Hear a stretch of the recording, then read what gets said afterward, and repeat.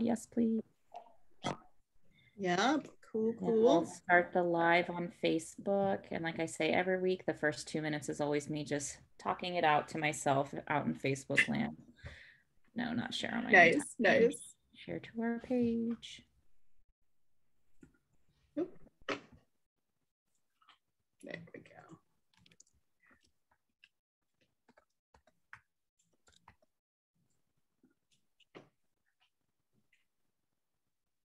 All right. And are we, just let me know when we're good to go? Yeah, we should be good to go. So thank you, everyone. This is Kiyomi and Devon. Give a little shout out. Hey, Devon. Hey, everyone. With Center of Life and the Family and Community Engagement team here with you once again this week. We are really excited to bring the Financial Empowerment Center here. We have Alicia, and she's going to be talking with us about understanding credit, kind of how to demystify that and how we can, learn about how to better our credit and really what that means. So thank you so much for joining us. And we're going to go ahead and hand it over to Alicia. All right. Well, yeah, I'm excited to be here as well. And as Kiyomi, right? Yes, good, cool. Said, yeah, my name's Alicia. I'm one of the 4 Financial Empowerment Center counselors at the Pittsburgh FEC.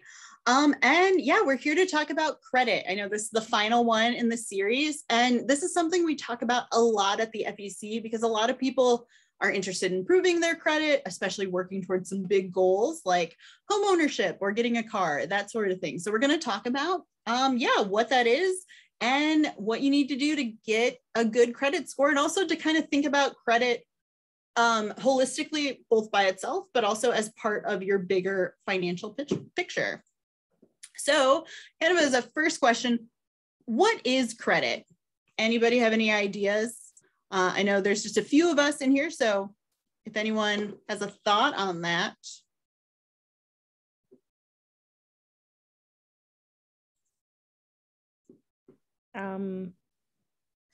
Borrowing monies that's you don't really have. This is true.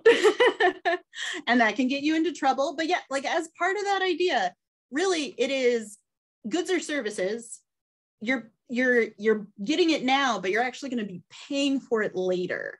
So that's it, kind of that borrowing money that you don't have right now. So when you spend with your credit card, you're not actually paying for, let's say, gas. You're not paying for it in the moment. The credit card company is paying for it, and then they put it on your credit card bill, and then you pay that later.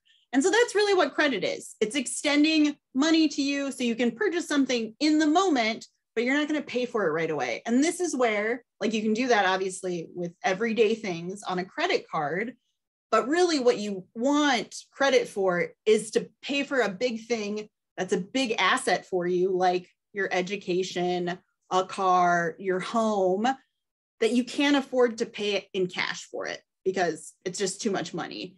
But like that's going to be a good asset. Like even, a car that can really open up your life, even if you don't have the money to pay for the full car all at once. It makes sense to like get that loan because maybe it'll allow you to get a better paying job. Or with a house, it allows you to like gain wealth and be able to pass that wealth on to your children. So credit is a scary thing and can be used unwisely, but ultimately it's also a good thing because it does open up opportunities to lots of people who might not have access to the liquid funds to get something in the moment, especially when we're thinking of bigger purchases like that car, that education, or that home. All right, and then also we want to talk about things I like are the 5 C's of credit, which include character. This is really the meat and potatoes of your credit score, is showing your character. How good are you at paying back what you owe? That's what the character is. The next thing, also really important, but I think people tend to forget about, myself included, is capacity. How much debt can you afford? How much can you afford to pay back? This is something as you're looking at, home ownership, what usually comes up is your debt to income ratio. We're not going to talk about that too much today, but it is a really important thing because capacity is how much house can you afford? And that's where your income comes into play, which also relates to capital. How much money do you have access to both as income, which relates to that capacity and how much you can pay, but also like how much can you put down, pay towards a big purchase, and then you finance the rest, like a down payment on a house or a car. Which also relates to this thing called collateral. So collateral is something that can be repossessed if you default on the loan. And that's when we talk about secured debts, like your house or car. Those are things that physical piece of property is actually collateral that the lender can take back from you if you stop making payments and no longer abide by the contract you were on. And then the last C of credit is the conditions, the terms of the loan, like the language that you are agreeing to. Because when you enter into a credit agreement, that's a contractual agreement. Same like when you enter into a banking relationship, you're entering into a legal contract with that bank. Same with a loan. Conditions include what's the interest rate? What's the term? Are there any things like prepayment penalties if you pay it off too soon? Really, you want a loan that doesn't have any prepayment penalties, because if you can pay off a loan soon, you end up saving on interest, you get more money in your budget. But sometimes less savory loans have conditions where they make sure they get all of their interest and maybe then some. So there might be a prepayment penalty if you pay off the loan too soon. So this conditions is also important because it's really knowing what you get yourself into before you sign on the dotted line. All right, so now we have a couple of true or false questions. This first one is, do you need to carry a balance on your credit card to build and or maintain credit? Any answers there? So I want to say, oh, Miss Danielle says false. I want to say false, although I have heard from people that you don't want to leave it at zero balance. So that'd be great to hear a little bit more about that. Yes. So the correct answer is false. So yes, this is kind of a tricky one and is a little bit of a pervasive myth. My colleague Kristen gets really frustrated with it, as do I, because carrying a balance just means you're going to end up paying more in interest because you're not paying off that full amount every month. And I'm a little intrigued by what you mentioned about, you've heard that you don't want to leave it at zero. Actually, that is sometimes not true, because so regarding debt to income ratio, you actually want to have it at zero because you want your debt to income ratio to be as low as possible. And the way debt to income ratio is calculated is they add up all of your monthly debt obligations, which includes those minimum monthly payments on credit cards. And then they compare that to your monthly gross income. And that's where they get the debt to income ratio. So you can actually give yourself a better debt to income ratio if you have zero on your credit card and actually pay it ahead of time before the statement is cut. It's a little bit trickier when you are first setting out and building credit because you want to show that you're using that credit and you actually don't need to carry a balance. And in that case, when you are a newer consumer, maybe just starting out with a credit card, it's good to make sure you get a statement that is created. And that's where you'll get, it won't be zero because you'll have a bill and it might be like, you owe us $30 and then you pay that off and you don't owe anything. The way credit is still reported to the credit bureaus is monthly, maybe semi-monthly, but it's not automatic. The credit bureau reporting system is still pretty antiquated. They basically just put on the credit or on the credit report your monthly statement. So, you know, it's once a month because this system is based in back in the day when we first had plastic and they had those like cha-ching things that made a copy of the raised numbers, and you would just spend all month and you get a bill in the mail, you'd write a personal check, send it back in the mail. It's designed for that time. The fact that we can pay everything online and pay early and know exactly what our balance is, the credit reporting system is not up to speed there yet. So yeah, it's kind of, you don't actually need to carry a balance. You can always get a statement created and have a bill. That's really good, especially for people who are working on building their credit or rebuilding to show that they're using their card. But after that, especially if you're working towards like a big purchase, like a home, it might actually be worthwhile to pay everything off immediately in order to give yourself a really good debt to income ratio and qualify for the largest amount possible. So this is a very pervasive myth, and it is false. And really, like, you just end up like paying more in interest if you carry a balance, and also end up having a crummy debt to income ratio, which will then affect how much you qualify for in a loan. All right, next one.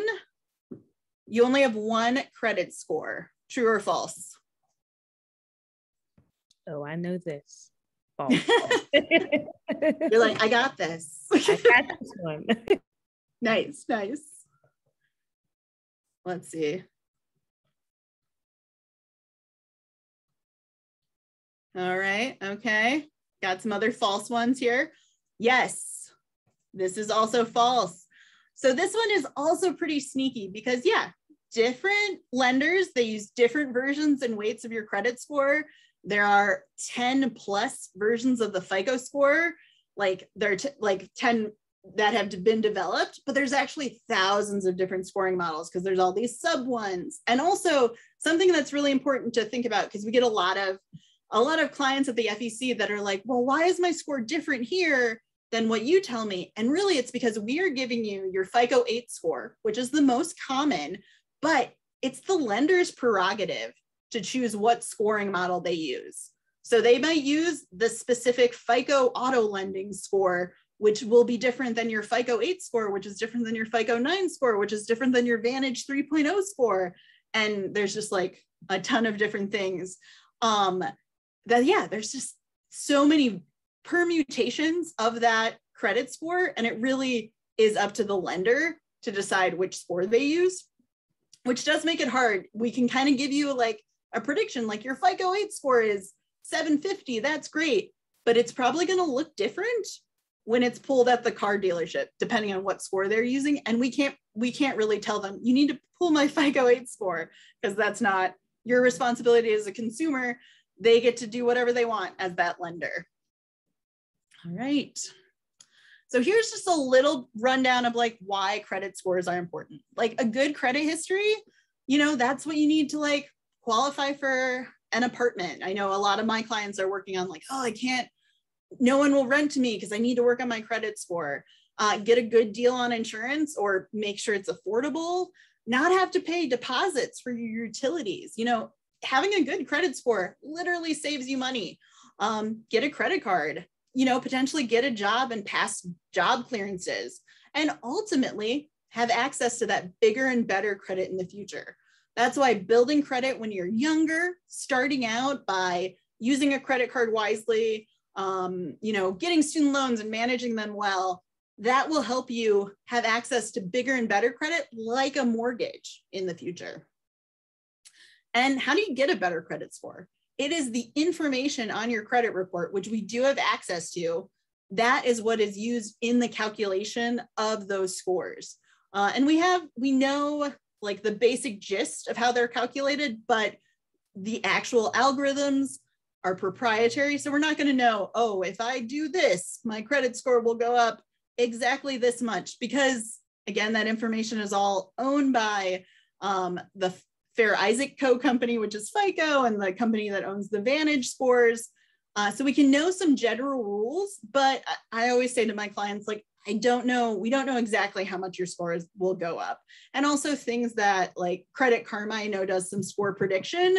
It's always with a grain of salt. They are using some math they have gained from the credit system, but it could still go either way. There's no guarantee that the score that Credit Karma predicts you'll get if you pay off X amount on this credit card is actually what's going to happen. It's just highly likely. And that's why I think they give you like a percentage. We expect this to happen like 75% of the time if you do this. But unfortunately, there's a lot of intellectual property and math involved. So we can know some of the basic rules, but as far as exact scores, that is very much, don't pay attention to the man behind the curtain. All right. So another key thing with credit is that, especially when you have a loan, there's that interest rate. And so credit will cost you. So how about you need a car and you're going to borrow $5,000 in a loan for this car loan. And so we have a little breakdown here of how much that interest will be depending on what your interest rate is. So like if it's a 5% interest rate, you're going to pay $527 over 48 months. 4-year car loan is actually a really good amount to look for. But you know, as it goes up, it gets doubled, like, or even more than that. Like you're paying over $1,000. And if you have to pay 25% over 4 years, you're going to be paying another $3,000, almost $8,000 total for that $5,000 car, which is why you want a good credit score so you can qualify for a good interest rate, especially when you have to borrow money. The lender doesn't want to give that money for free, so they're going to ask for a little bit back as interest. All right. Another big thing with credit, there are 2 major credit categories. So we have secured credit and unsecured credit. So secured credit, like I mentioned when we were talking about the 5 C's of credit, secured credit is backed by a collateral, like a mortgage, a car loan. Those are backed by that physical property. That's why if you default on your car loan, your car can get repossessed. If you foreclose, your house is taken back by the lender. Unsecured debt is debt that isn't backed by collateral. That's credit card debt, personal loans, student loans. There's no physical object that a lender can take back if you default on those loans. It will definitely affect your credit because it's going to affect that character part of the 5 C's of credit because you're not showing that you are good at paying back your debts. But if something happens and you're like, okay, I got to triage my budget, it's better to stop paying some of these unsecured debts than these secured debts, especially if these secured debts are like the place where you live, the car you take to work. You want to make sure those stay current. All right. Another big thing with credit is the annual percentage rate, that bad interest rate, as we say. And there's 2 types. We got fixed, does not change, is always going to be 10% for the life of the loan. This is more common with installment credit, which are going to be like your student loans, your car loans, your mortgage. Installment means it's set for a period of time. Like you get that car loan, 48 months, 4 years. You're going to pay the same amount every month for 4 years, and then you pay it off. And that is the end of that trade line. Variable rate can go up and down and is usually tied to the prevailing rate. So this is where your credit cards come in. And they usually have those higher interest rates and they will go up and down. But they will have to notify you depending on that. And that is also reflected.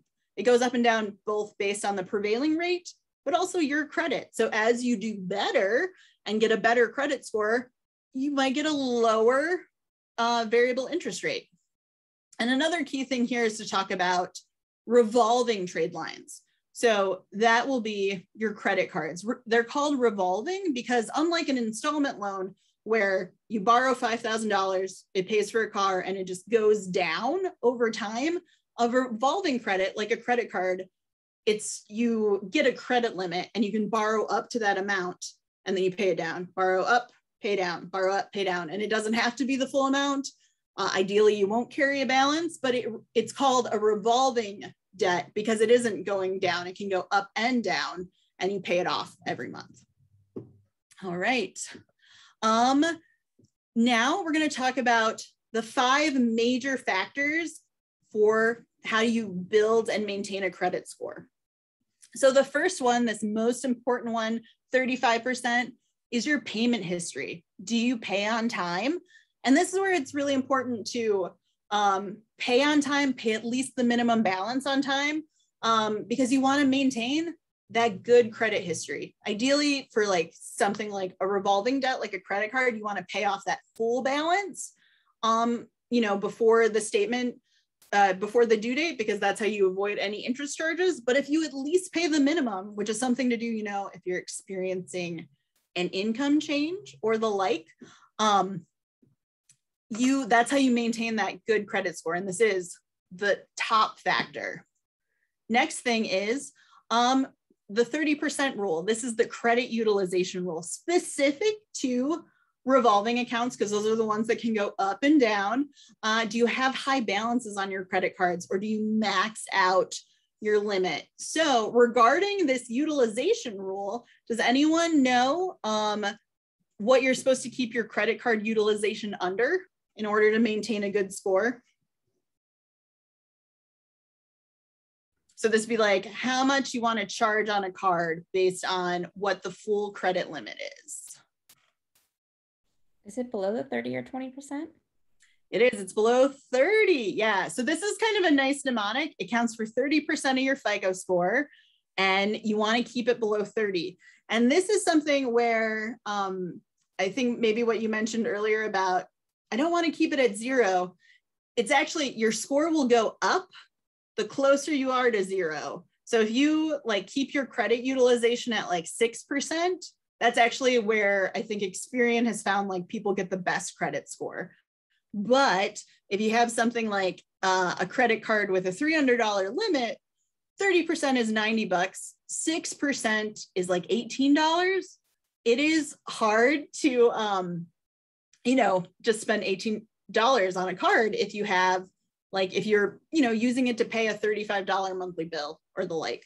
But as your credit limit goes up, which you earn by having a good credit history, then that 6% becomes a bigger number and is easier to maintain. So like say you no longer have a $300 limit, you have a $1,000 limit. That 6% has went from 18 to 60. Like now you can definitely cover that $35 bill while maintaining that 6%. All right, next thing is overall credit history. Like how long is your credit history?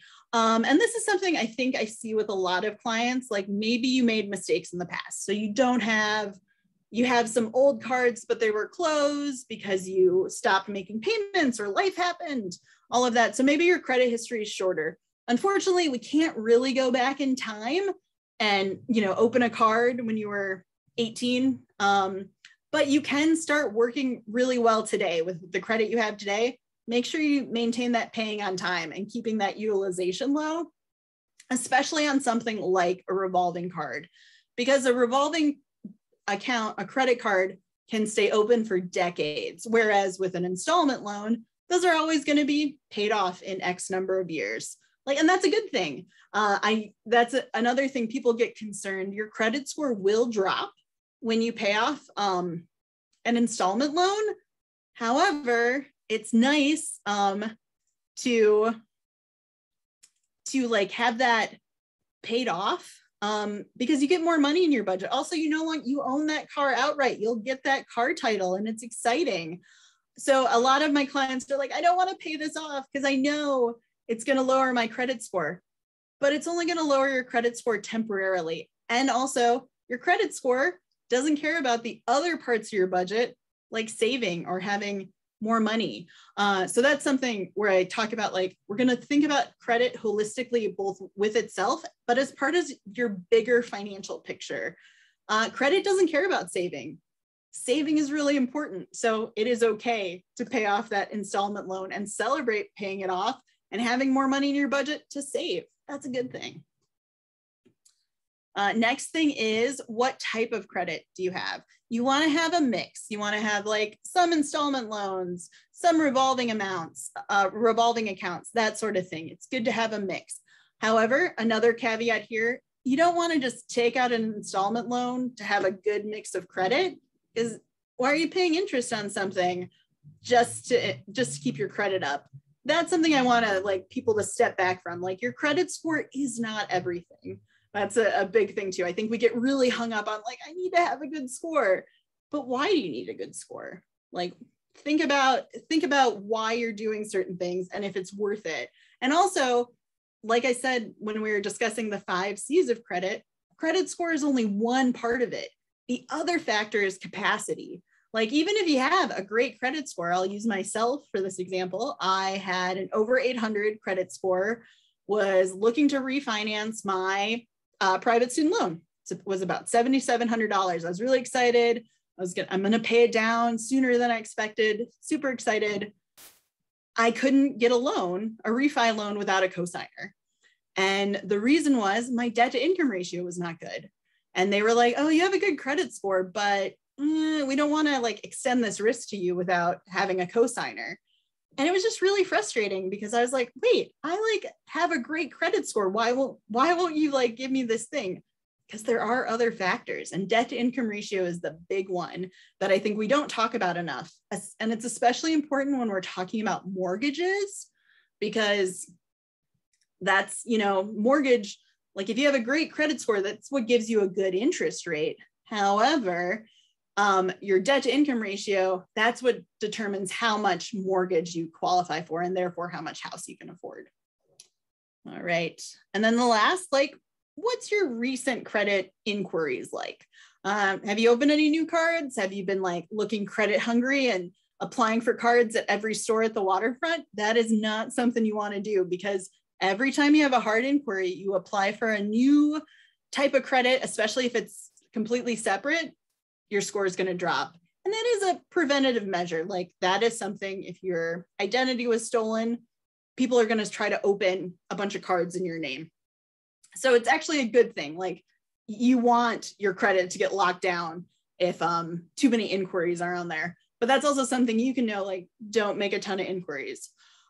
Personally, if you're working on maintaining a good credit score, what's nice about this, and this only is with the newer credit scoring models, which I think is like the FICO 8 and higher, so the more common ones, is that if you make multiple inquiries in the same category, those, and they're in the same, like the close enough period of time, which is anywhere from, I think it's 2 weeks with the Vantage scores to 45 days with the FICO scores, it only counts as one inquiry.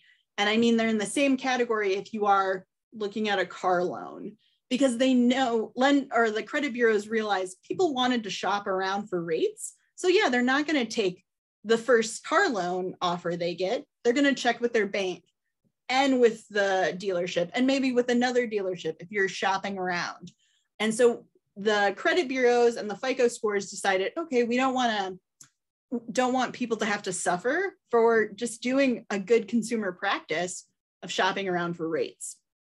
So now there are called inquiry groupings, but it's not for things like credit cards, because those can be completely separate accounts. It's much more for car loans and mortgages, which allow you to have some multiple inquiries, but not have your credit score drop too significantly, because they realize like, no, this is a good practice to find the best rate for you as a consumer. All right, and this, yeah, kind of going into this inquiry, like a hard inquiry is when you apply for credit, like mortgage, credit card, that sort of stuff. And then a soft inquiry is just when you're looking at your credit. So this is something we'll talk about in a little bit. Like if you are just looking at your credit report on annualcreditreport.com, that's a soft inquiry. If you go to the FEC and I pull your credit report, that's a soft inquiry, because it's not actually us applying for a loan or anything like that. It's just looking at your credit report. So it's not going to negatively impact your score. And this little checkbox, like, yeah, avoid trying to open multiple new accounts in those separate categories. Like don't open a bunch of store credit cards all on the same day in a short time period, because that's where your score is going to tank. All right. And so this is a key thing, talking about what we're talking about are like two different things. We got your credit score and your credit report. Your credit score is what is developed from the information on your credit report. So the big thing that we encourage people to do, which I think is, yeah, this next one, is pull your credit reports at least once a year from the three major bureaus, which are Experian, Equifax, and TransUnion. You want to do that at least once a year. The law is currently written that you can obtain one free copy of your credit report every 12 months from each of the three bureaus. So it's good to get into a habit of doing one each four months. However, if you haven't done it in a while, or you've never done it, which was just like me when I started this job, you can actually get your full credit reports free weekly until the end of next April due to COVID. So that is a nice extension right now. And when we say credit report, again, you're not going to get your credit score for free here. You're just going to get the information on your credit report. But it's still, this is very important information, because you want to make sure that information is correct, because that's the information that the credit bureaus use to give you your credit score. So it's good to make sure there's no fraudulent activity. All the account information looks correct. There's no like weird collections accounts that you didn't know about. Like maybe something happened, like a medical bill didn't arrive or it went to the wrong address. And so now it went into collections. You want to get those things handled as soon as possible. So that's why it's good to like check your credit reports, you know, get into that once every 4 month cycle. You can pull all 3 right now because of the free weekly thing. But it is important to also only go to annualcreditreport.com. This is the only one that is like free. There's lots of pretenders out there and scammers. So this is the one you want to go to. All right. And all of this, like kind of talking about credit, we also want to talk about how do you work on building credit safely and smartly? So 2 big things we really like, and I really, really like secured credit cards. There are things like credit building loans, which they are good products. It's kind of like, it's almost like a reverse loan, because what you do is you open a credit building loan and you pay monthly, but instead of getting the lump sum at the beginning, like with a traditional loan, you'll get it at the end. You're essentially paying into a savings account and then you get it in 12 months, 24 months, whatever the term is. However, like you could also be saving that money regularly. It won't be credit reported, but you could do that. But it does have the downside of being like any installment loan. It's got a timeline. It's got a life cycle. It's only going to be around for 12 months or 24 months, whatever. So, you know, it's not going to be something to keep like a long and healthy credit history. Opening a secured credit card that will eventually graduate into a regular credit card, or using a secured credit card for 6 to 12 months and then being able to open a regular credit card, that's the thing where you can get a really long and healthy credit history and get really started on the right path. Also, if we got parents in the audience, which I expect we do, opening a credit card, even while your kids are young, and using that credit card really smartly, when they are late teens, you can add them as authorized users on your credit card. They don't even have to actually use the card to get the benefit of having a long and healthy credit history that you have. I know for me, my mom added me as an authorized user when I was in college, and she sent me a card. There were times when I did not use that card wisely. And then when I was older, I kept losing it. So she just like refused to send me the card. But I still get the benefit of being an authorized user on that card, even though I haven't used my card in years.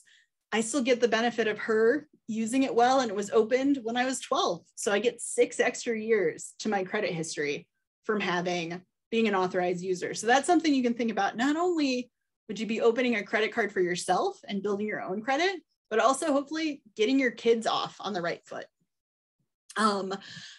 With secured credit cards, they float in this in-between world of secured and unsecured debt. They're backed by a security deposit. So it's usually, you have to start with $200 to $300, and that money is left in a savings account. You can't touch it while you have the secured credit card. But it's like that insurance policy, like a security deposit when you rent an apartment. Like if you charge up the card and then never pay it, the bank just seizes that savings account, and there's no skin off their nose. They're not really out of luck. You know, they're just like, whatever, we had the savings account, this person left. And it's something that's available for more risky consumers. It feels weird to say risky, but from a lender's perspective, someone with no credit or poor credit history is more risky because they don't have that character that shows they're have the responsibility of paying back their debts. So this is like a nice training wheel option for building credit. And then for most secured credit cards, after you've like proven yourself worthy, abided by the terms and conditions of that credit card, like pay it off, at least pay the monthly payment each month, that sort of thing. You can have your card be graduated to an unsecured credit card. So say you start with a card with a $200 limit, and then after 8 months of use, the card company's like, oh, you did really well. We're going to give you a $1,500 limit, and here's your $200 back. So that savings account is released back to you. So that is like great thing with secured credit card, because then, you know, if that credit card graduates to an unsecured credit card, you can just have that card open indefinitely. And that will be a great way to have a good long credit history. Another thing is going to be put a bill in your name.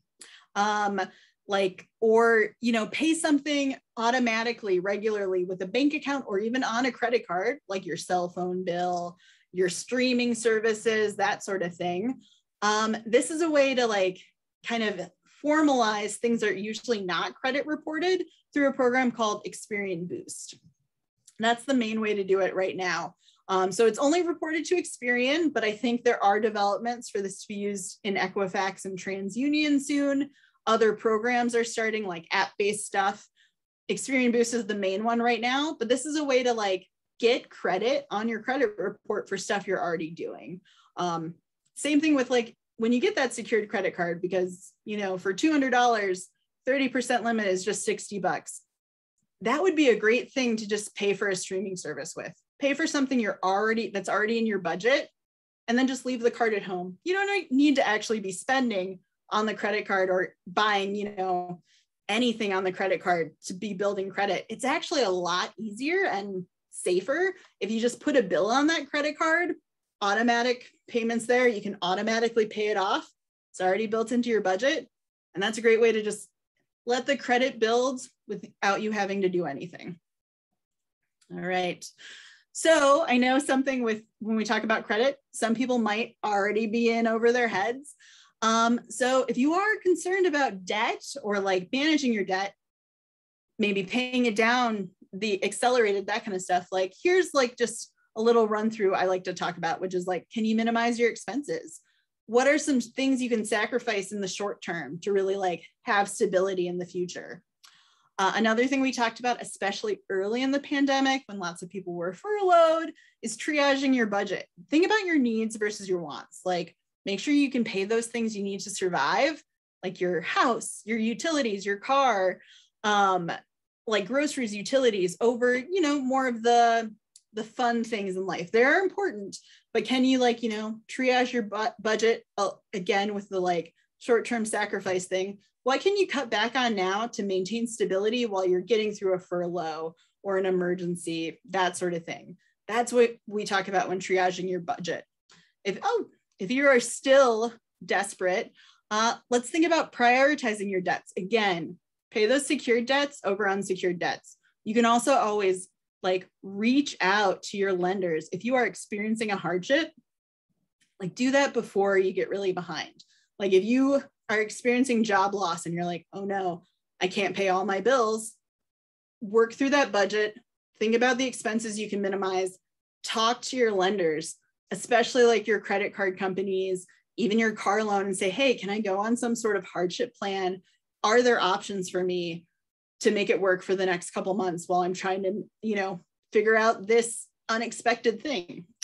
Also, the FEC can help you. Like you can schedule a free counseling session to get a better idea of what debt you have and what your best options are moving forward. And also like have an accountability partner as you work on, you know, minimizing those expenses, because that is a big challenge for lots of people. All right. And so this is just like a little run through of, again, how you raise your credit score. Key thing, that 35%, make those on-time payments. And then 30% rule, you know, keep your utilization under 30% and it counts for 30% of your score. Don't look credit hungry and apply for too many accounts in a short period. And then this is another kind of a nice little tip, like don't close an unused credit card like too soon, because if you close them, that will affect the length of time of your credit history. The one caveat I would add here is it is okay to close an unused credit card if it has an annual fee and you're not getting any benefit from it. So like if you have an airline miles card you're not using anymore and you're kind of afraid to close it, but you're paying $100 a year, I would say it would be worth having that $100 in your pocket versus, you know, having your credit score dip a little bit. That's something to think about. So another thing, if maybe you get a secured credit card that has an annual fee and you can't get out of that annual fee, it might be worth, opening an unsecured credit card without an annual fee and closing that older secured card. Even if it is technically your oldest account, weigh those pros and cons. Like, is that $30 worth it? Or can I keep that $30 in my pocket? Those sorts of things. Also, if it's not used, the credit card company will probably close it after like 2 years of lack of use.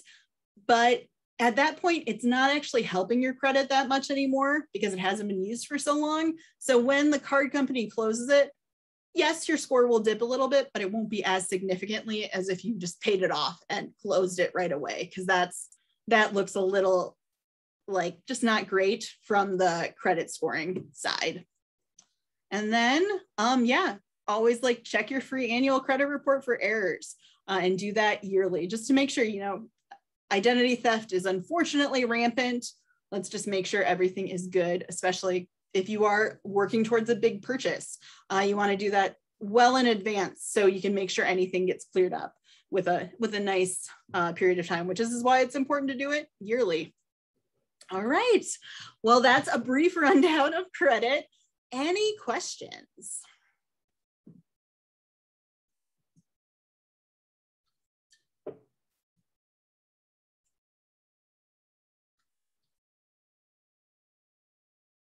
And Devon, what was the question you had? I'm curious. The question was about building your children's credit, and a safe way to do it, and how to do it. But you answered it before I could even ask it, so I was excited about that. Yeah, and you can also, this is something I actually learned in a presentation last month or in the last couple of months. What is time anymore? You can actually put a security freeze on your children's credit now. And that's something good because, their social security number might have been stolen and something might be happening that you don't even know about. And so it might be worth just putting a security freeze on your kid's credit to make sure nothing happens. So that's something you can do through Experian. It's free. I believe you have to renew it yearly, but that's just a good practice because unfortunately, like I said, especially with everything being on the internet, data being sold, identities are stolen all the time. So you might as well manage it and protect your kids so they don't have to deal with like this headache when they're 18 and trying to get an apartment. So. That's great information. Thank you. I never even heard of a security freeze before, so thank you. Yeah, they're and I think they used to like have a cost associated with them, but now they're free. It's annoying. They're like, we're gonna put a paywall up for you protecting your own data, which is kind of insane because it's like, well, it's mine to begin with. So I'm glad it's free now. But that's like more of a ethics question. But yeah, any other questions? I have a question. Yes. That security freeze was very good. My daughter just turned 18.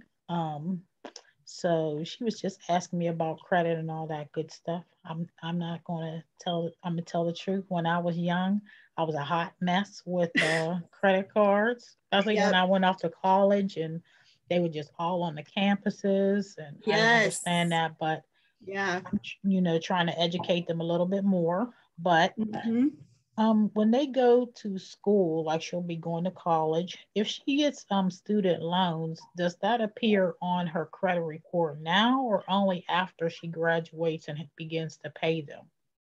So that's kind of a double-edged question. So they will, I believe, appear on her credit report when she's in school, but most people don't pay on their student loans when they're in school because they're in the in-school deferment.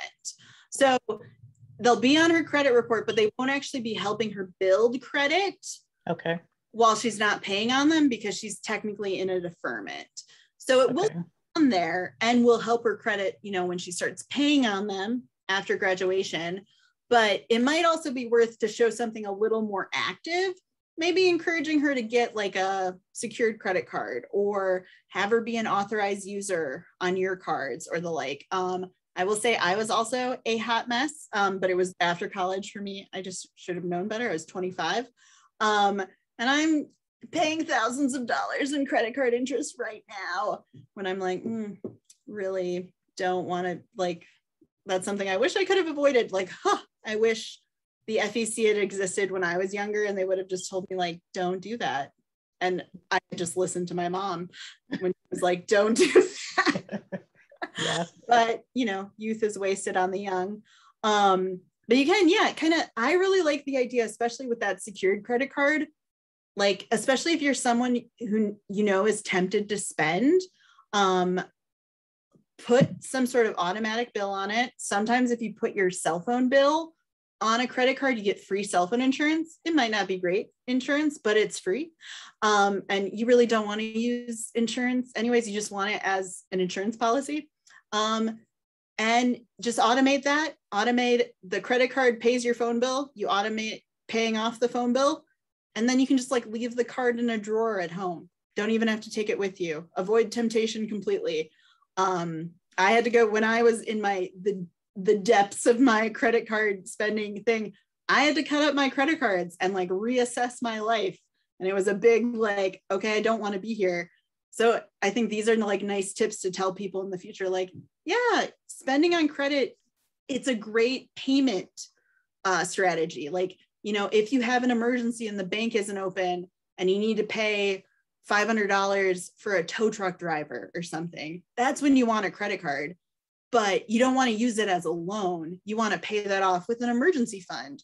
So really what you want to do is leverage credit and savings. Like credit, great payment strategy. It's nice to not have to carry around cash or have cash at home, be able to pay in the moment and have it be really safe and secured. Like if you have a fraudulent charge on your credit card, the credit card companies are usually really easy to work with and you don't have to worry about your debit card and your checking account getting overdrafted. That's where credit cards are really nice. They're really good as a payment strategy, but too many of us, myself included, use it as a borrowing device, a loan. We don't want that. That's what you really want. You want the credit card to pay for the emergency in the moment, and then you pay it off with emergency savings. Or if you're going on like a trip overseas, like if your daughter does study abroad or something, like maybe she can have a credit card to pay for things overseas because, you know, her bank account is based in the US, but she should save up money for that trip and use that money to pay off the credit card. But you kind of want to use the credit card smartly by not carrying that balance, but having it as a payment strategy, but having that money to pay it off in a bank account. Thank you. Good tips, good information. So I appreciate that. Yeah, and it's all from me like living and learning. Regrets, lots of regrets. And that's why I'm like, young people, don't do this. Don't be like me. Oh, yes, I understand. I try to tell them or steer them or guide them, you know, please don't make the same mistakes I did, but you live and you learn, hopefully. Right. And yeah, and that's why sometimes like I just was like not in the place to listen to my mom when I was in my mid-20s because I was like, sure, mom, whatever. She also told me to like save my raises and I was like, whatever, I'll be fine. I was like, no, I should have totally saved my so sometimes it's nice to get it from a stranger too, like have someone like, oh, you're saying the same thing my mom said. Maybe I should listen to her. And you're like, yes, this is a good thing. Yeah. All right. Well, good questions. And obviously I can talk about this a lot. I think all of us at the FEC can. Great. Does anybody else have any other questions? Okay, awesome. Thank you all so much. Alicia, thank you so much for the in-depth conversation and answering all of those really great questions. Thank you to everyone for asking those really great questions. I think it's also awesome when people who provide services are able to admit, like, we're human and listen, like I also was a hot mess going through college and I definitely had to ask family members to help bail me out of it. And yes, you look back and you're like, what was I even thinking? What was money then? But now we know. Yeah. Yeah, so we're all human and we're going through this together. I know I have looked at the registration form to sign up for appointments at the FEC. So we're all in this together for that. So I do also want to bring notice to, I did post a little survey in the chat, and I'll also post it on Facebook for people who are watching live stream at home. For anyone that's watched any of our FEC series, if you could please fill out that survey. We are doing a raffle for a $25 gift card. So if you fill that out, we can put you in the raffle for that. That just lets us know, hey, what did you learn from doing this series? And is this something that was helpful for you? Alicia, thank you so much for posting your contact information. We will also send that back out. We definitely encourage everyone to access this free service. Can't emphasize that enough. I also quickly want to do a little shameless plug about our next upcoming workshops, and then also about voting.